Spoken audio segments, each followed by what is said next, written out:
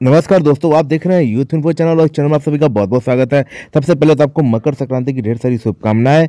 तो आज एक नए टॉपिक के साथ आप सभी के समक्ष हम उपस्थित हुए हैं। तो चर्चा को शुरू करने से पहले मैं आप सभी को बताना चाहूंगा कि अगर आपने मेरे चैनल को सब्सक्राइब नहीं किया तो रेड कलर के बटन से क्लिक करके चैनल को सब्सक्राइब करें और जो बेल आइकन है आप उसको भी क्लिक कर दें ताकि जब भी मैं कोई वीडियो अपलोड करूँ वो सबसे पहले मिल जाए आपके मोबाइल पर। तो दोस्तों, आज का हमारा जो विषय है, क्या शिक्षक दूरस्थ शिक्षा के माध्यम से एक साथ 2 कोर्स कर सकते हैं। बहुत ही इंपॉर्टेंट सवाल है ये।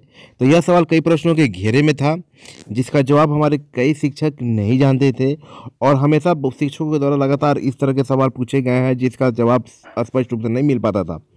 लेकिन आज इस वीडियो के माध्यम से मैं आपके इस सवाल पर जो रहस्य है वो खत्म हो जाएगा और आप जान जाएंगे कि एक साथ आप 2 कोर्स कर सकते हैं या नहीं।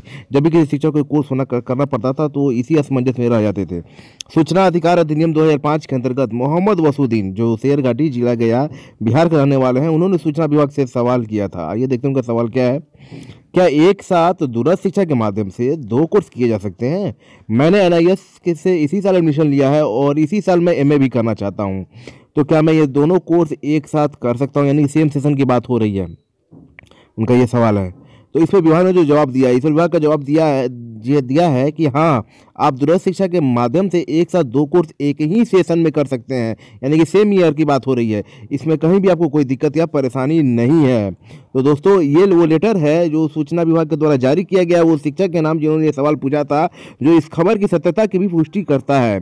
तो आज से आप जान जाइए कि ये जो आपका ये सवाल है इस पे से पर्दा उठ चुका है।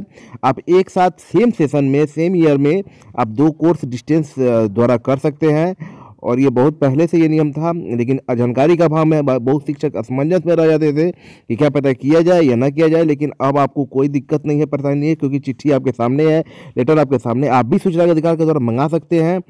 तो वीडियो देखने के लिए बहुत बहुत धन्यवाद। इसको लाइक जरूर कीजिएगा, आपका लाइक मेरे लिए बहुत इंपॉर्टेंट रखता है और वीडियो को शेयर जरूर कीजिएगा। मिलेंगे अगले वीडियो में, तक के लिए जय हिंद, जय शिक्षा, वंदे मातरम।